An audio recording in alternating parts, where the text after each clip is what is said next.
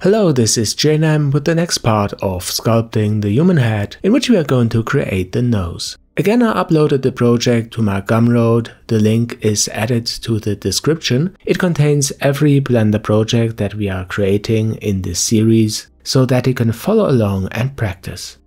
Okay, so let's go ahead and continue where we stopped last time. We sculpted the ears and extruded a nose. I increased the size a bit using the grab brush. Like that. Later on we have to move the nostrils into place, but the first thing I do is to carve in the two holes of the nose. And I use the draw brush for this and hold the Ctrl key pressed to invert the direction. And then I carefully subtract geometry. I don't make the holes too large, and you see the geometry is quite stretched where we carve into the mesh. But I can press Ctrl and the R key to remesh to get an even topology again. Okay, now I adjust the shape a bit using the grab brush. Carefully find a good shape here at the nostrils. Okay, that's good enough. Then we snap the view to right orthographic, and here we see the reference image. And it's okay, it doesn't have to match perfectly. I hide it for the moment. And then we come to a very important part, and this is the location of the nostrils.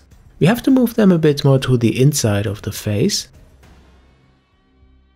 And now have a look at this. I move this kind of arc upwards. This is really important for the overall shape. And another important part is this one here in the middle. I move it a bit down to create a kind of silhouette like this. I don't say that every nose looks like that, but it has at least similar attributes. Have a look at references or photos of your own nose, for example, and you will see that the part in the middle is visible from the side view.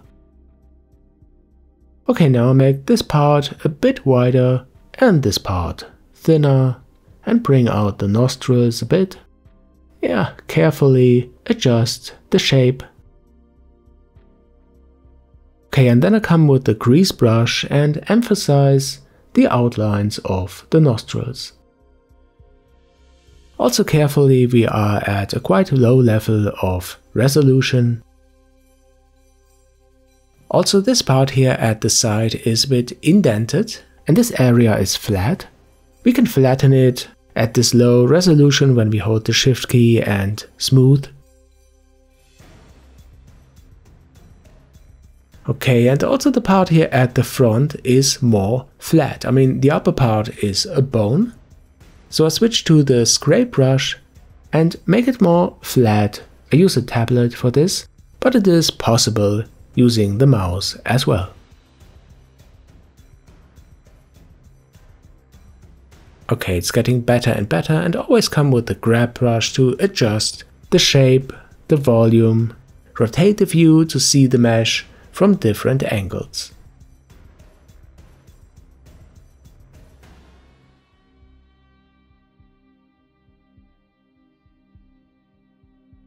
Okay, nice. Then I select the inflate brush to add some volume here at the sides.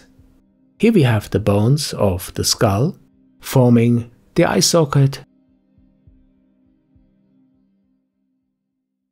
And also inflate and indicate some shapes here around the eyes. Just to, integrate the nose a bit more.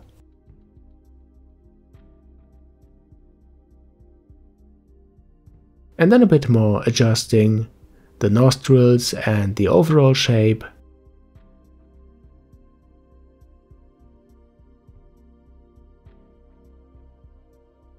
Then I compare it with the reference. Again, it doesn't have to match perfectly, but I bring it out a bit more to the front. And I'm quite happy with the result at this level.